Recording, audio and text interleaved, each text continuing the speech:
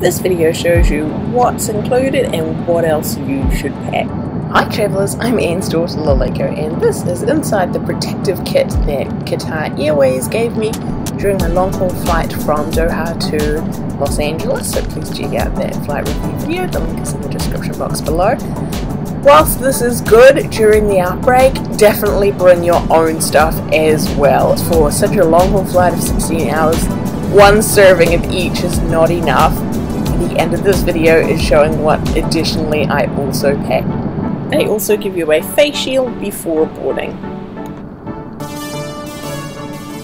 If you like this video, please give it a thumbs up and consider subscribing, as I post new videos every week giving tips and strategies that may help enhance your travel experiences. And my toiletries bag, I've decanted some hand sanitizer. I have a big pump bottle, so it's, under the 100ml disinfectant wipes. I've been wiping down tray tables and all sorts for a while now anyway on board, like before all of this happened, and I will take out a few and put them in a Ziploc bag. I have these masks. I put these on Talabat. I thought it's to change them out as the flight goes. I also thought to get these paper ones because I thought maybe they might be more comfortable to sleep in.